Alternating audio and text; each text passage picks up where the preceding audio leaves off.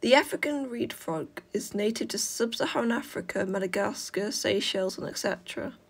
They live in open wooded areas and other grasslands in Africa south of the Sahara, near water but not in rainforests or deserts. Most live in trees, low bushes and grasses, but some also live on the ground. Many indigenous people believe that they are harmful due to their appearance, although it is still best to keep your distance from them. They are popular in international pet trade, which hasn't yet caused significant impacts on their population, and the scientific name is Hyperoleus viridiflavus. They are carnivores and they eat worms, flies and crickets.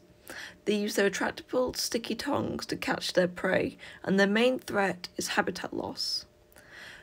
They lay an average of 330 eggs, and when males are ready to breed, they will call loudly at night.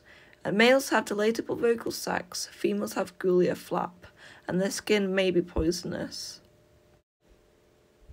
They weigh 1 to 2 grams and are 1 to 3 inches. They have very large eyes and have soft, moist skin.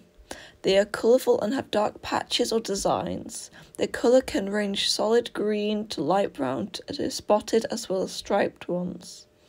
They are polymorphic in colour pattern. African reed frog females tend to be more colourful than males. They have sticky toed pads and cartilage between the last 2 bones of each toe. This makes their toes more flexible.